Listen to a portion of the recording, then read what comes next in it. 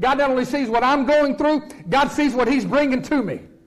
God sees both sides of the mountain. He was, Abraham, just keep going. Just keep climbing. I see you struggling. I see you going. Just keep going, man. Because what Abraham didn't see, God saw. God saw a ram coming up on the other side. That was the real provision. God sees both sides of the mountain. That's why you got to trust Him. So you may be in a season now that you don't know what's going to happen. You don't know how it's going to come about. You don't know how it's going to work out. You don't know what your future holds. You got to trust the God who sees not just your side of the mountain, but He sees the provision that He's got on the other side of the mountain. You keep climbing, and you will get to that place where your provision, where God's provision and your struggle meet. And for that time and season, it'll be heaven on earth. But what happens if you give up? You don't get to the provision. That's why you can't quit.